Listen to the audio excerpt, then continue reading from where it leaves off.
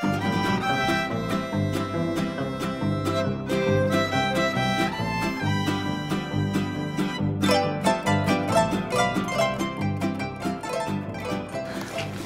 did you start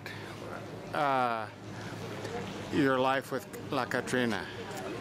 Ooh, that was like 20 years ago when I moved to the United States, so I could transmit or share the tradition and the history of the Day of the Dead.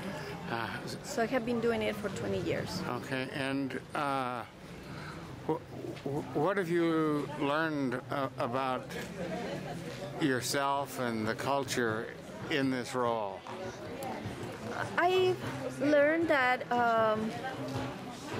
how to enjoy every single moment in my life.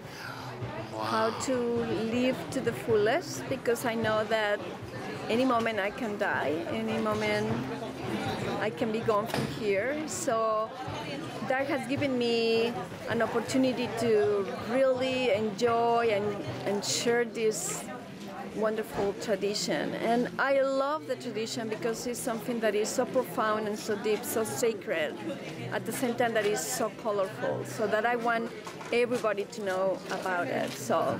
Okay, well, it has just been thrilling to watch you and be to walk a little bit with you during as you're in your path as Catrina. Yes, it has been a pleasure to be with you guys too. Yeah, it's awesome to know all these people.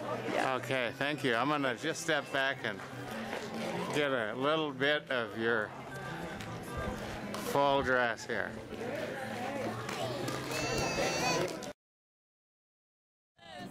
Que ya me